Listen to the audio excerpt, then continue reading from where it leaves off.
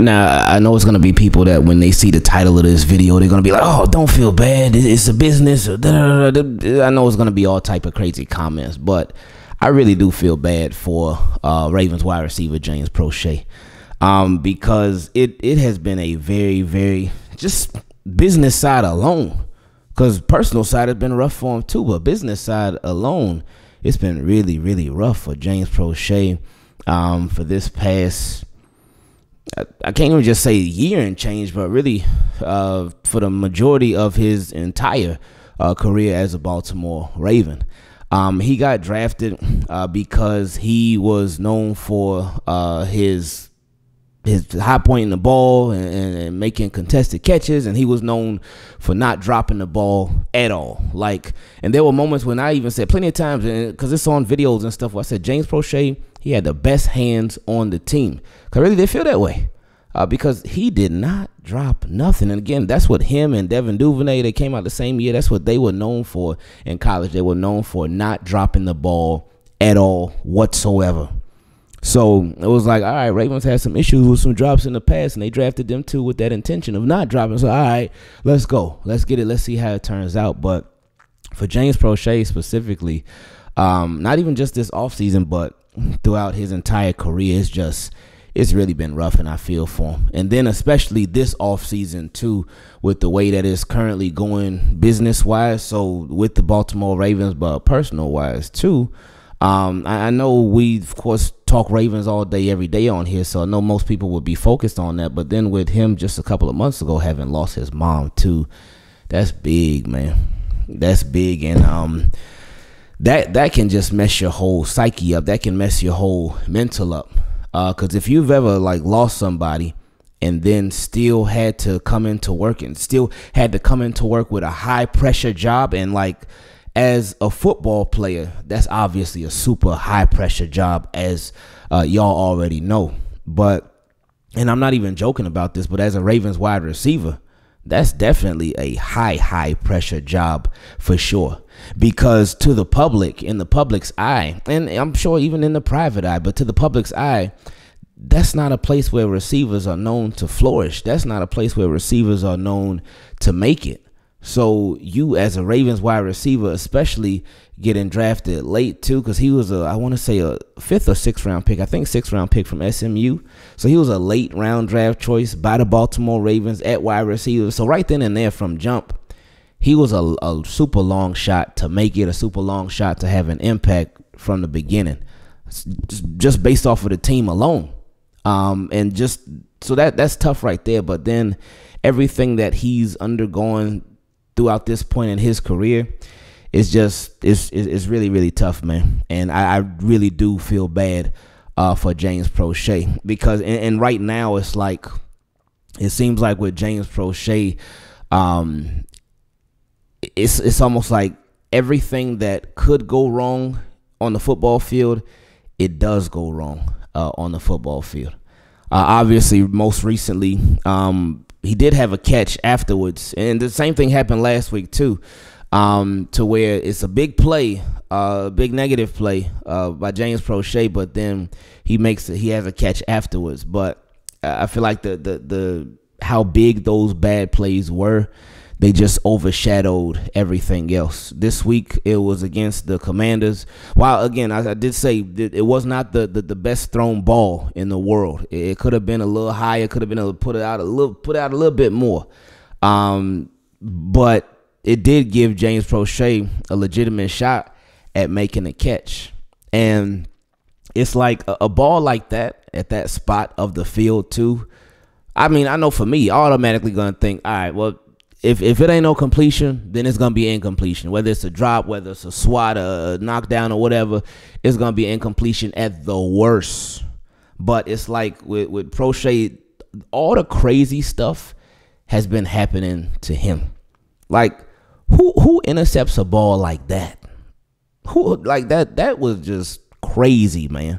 Because I remember just watching it live, and the ball's up in the air, and it's sailing and sailing and sailing. James Proche jumps to try to catch the ball, and I thought it was going to be a catch, because I thought it was going to be reminiscent like of that him versus the Commanders a couple years ago in the preseason when he caught the same exact spot too, same exact spot.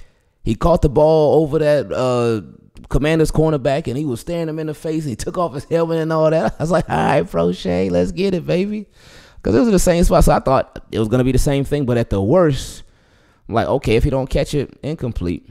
So when we saw him drop it, it was like, oh, okay. But then the Commander's defender intercepted it. It's like, really, man? How does that happen? I thought that was one of the hardest interceptions that I ever saw. Like, there's obviously intercepting the ball in NFL. There's a certain level of difficulty to it, but that one was an extreme level of difficulty. But then we go back last week. They got James Proche on punt return. Again, another big play, but it is a big negative play. And he dropped the ball. Again, James Proche, not known for drops, man. Not known for drops, and he dropped the ball. And I know mistakes happen all the time. Nobody's perfect.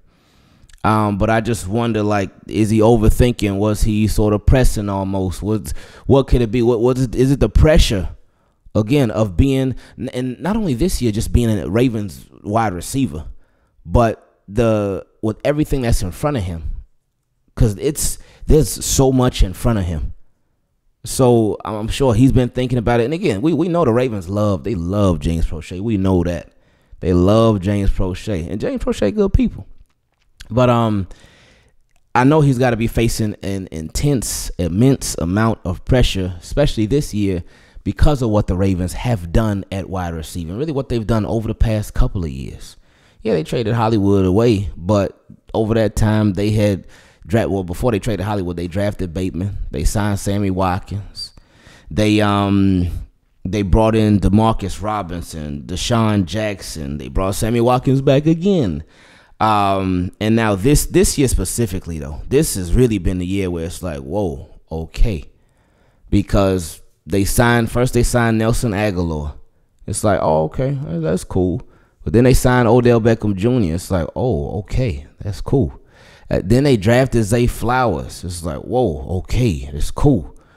Then they signed Laquan Treadwell, Dante Demas Jr.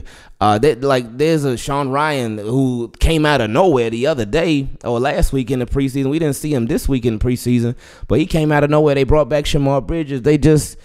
They've added a lot at wide receiver, and the room is thick. It's thick because it's so many people in there at the wide receiver position, and they all seem to be fighting for essentially one spot. And then you still got Tylan Wallace in the building too, who they drafted a couple years ago. And that puts even more pressure on not only James Proche, but just everybody just seeing what Tylan Wallace has been doing. His draft status alone, being a couple years ago, being a 4th round pick, that helps him out. Ravens obviously really like Tylan Wallace as well because they got high hopes for him.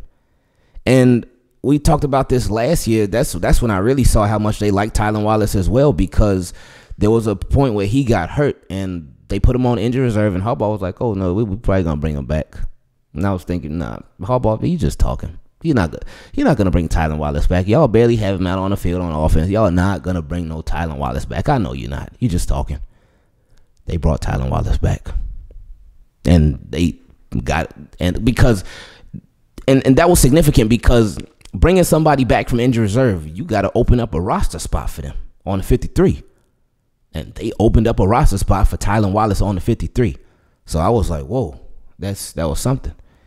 And him doing special teams, him being out there wide receiver in this preseason, 2 games, 2 touchdown catches.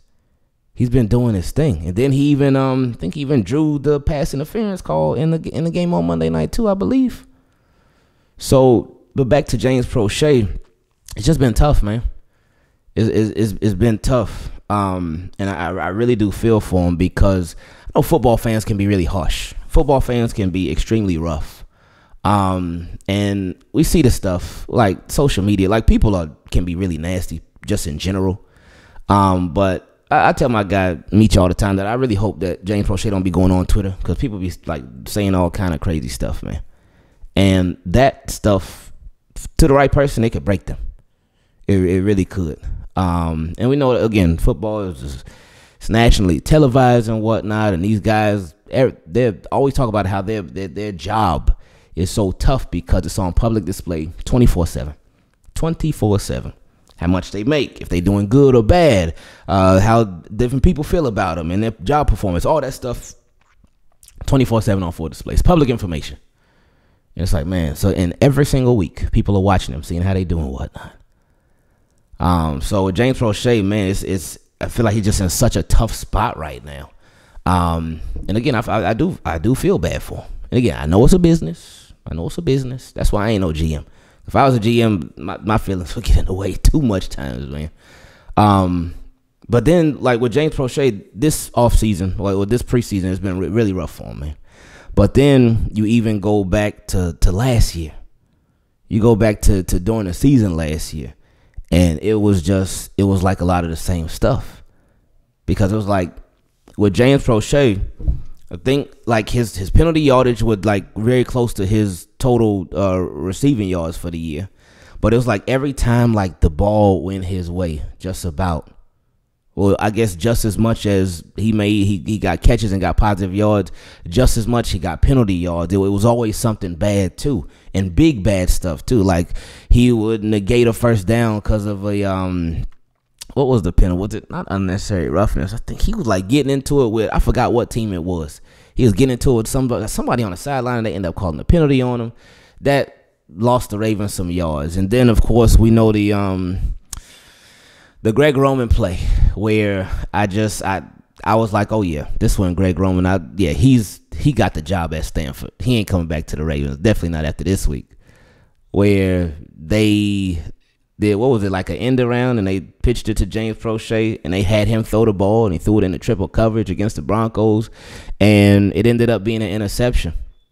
And it was like, man, it was crazy though to watch that. But it's been really crazy to see how things have just happened to James Proche on the football field, especially since last year. But even if you go years back too, just the system that he was drafted into, again, as a wide receiver, especially like even before, like even previous systems by the Baltimore Ravens have been rough on wide receivers. But then with Greg Roman, it's especially rough on wide receivers, on most because if you the top wide receiver, if you the number one guy in the Greg Roman offense as a wide receiver, you could do okay.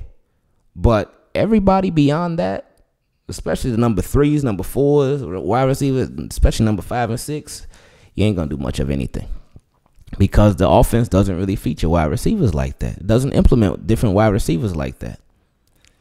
So for him being drafted to the Ravens, drafted to that offense, they'll run heavy. If you're a running back, hey, you're going to get yours. Offensive lineman, hey, it's an easy way to get paid. Great. But wide receiver, oof, it can be rough.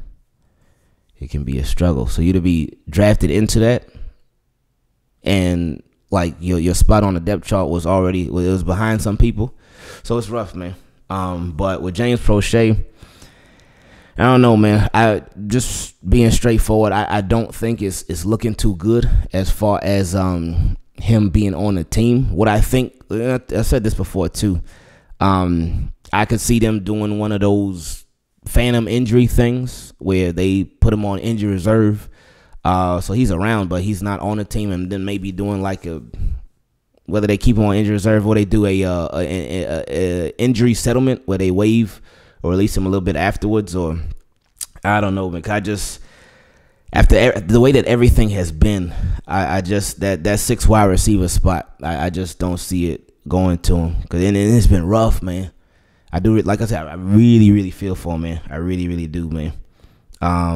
But I think what would be better, and this is just my opinion. I don't know anything from anything. I don't know nothing from nothing.